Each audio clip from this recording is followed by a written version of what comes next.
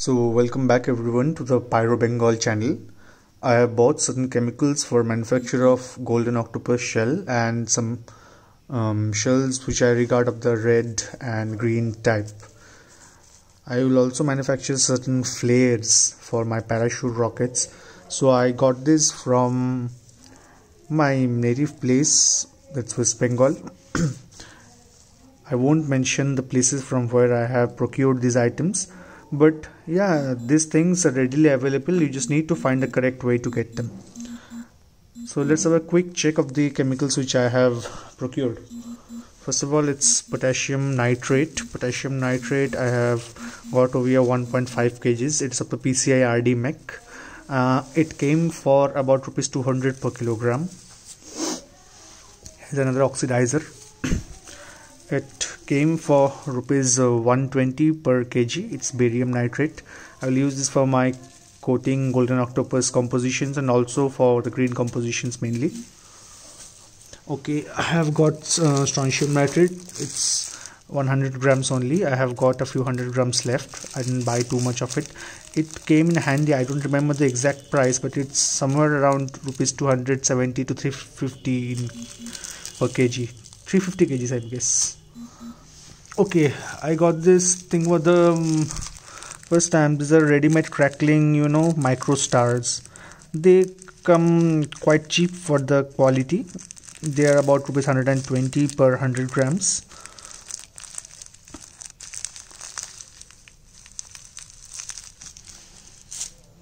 Very stable ones. They don't readily ignite.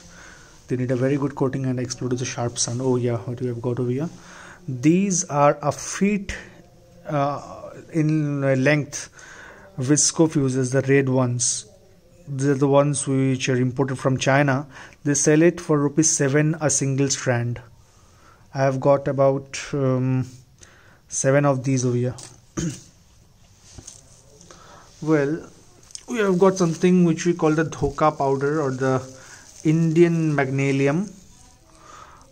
We have got about 300 grams of Indian magnesium or dhoka powder over here. This comes handy about 700 rupees a kg. This is a dark magnesium. It comes for about rupees 900 a kg. I have got 200 grams of it, enough to make about, how much shall I say, for any standard red or green composition, it's enough to make about 500 grams of raw stars, even more, 700 gram I guess. Well, this is the Mepco pyro aluminium powder. I'm not opening this package right now. It's I can see it's already leaking a little. It came at about rupees 700 per kilogram. It's usually for the blasting powder and the lifting charge for my flash lifted shells. Well, here is PVC. I don't remember the exact price, but it was quite cheap. It was quite cheap, I would say. I got about 300 grams of PVC over here.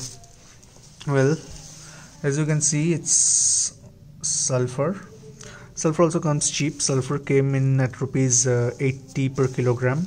We call it Hawa Gandhak. That means it's it's a whiter form of sulfur, which is possessing more volume per unit weight. That means it's very, very less dense, which makes it easy for uniform distribution in fiber compositions. Coming to the further chemicals, well, what we have got over here, well, this is dextrin. This is the white dextrin. You can bake it to make a yellow version, or this one is actually very good for white, why shall I say white, for colored star compositions like red, green, yellow, anything. I'll be making my I will be making my sunrise yellow stars using this white dextrin. That's why I procured this one. This came at rupees 12 per 100 grams. This is my ferrotitanium or titanium, what you must say. It comes costly, about 220 rupees per 100 grams. I have got about 150 grams of it. That's enough to make a kilo of golden octopus stars, even more. Okay, This one is air float charcoal. They also call it the Chinese charcoal or the Madras charcoal.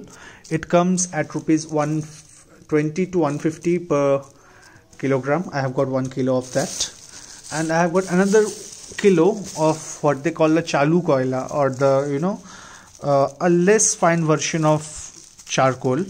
It's more suitable for making these dark compositions and in what can you say, in black matches, etc.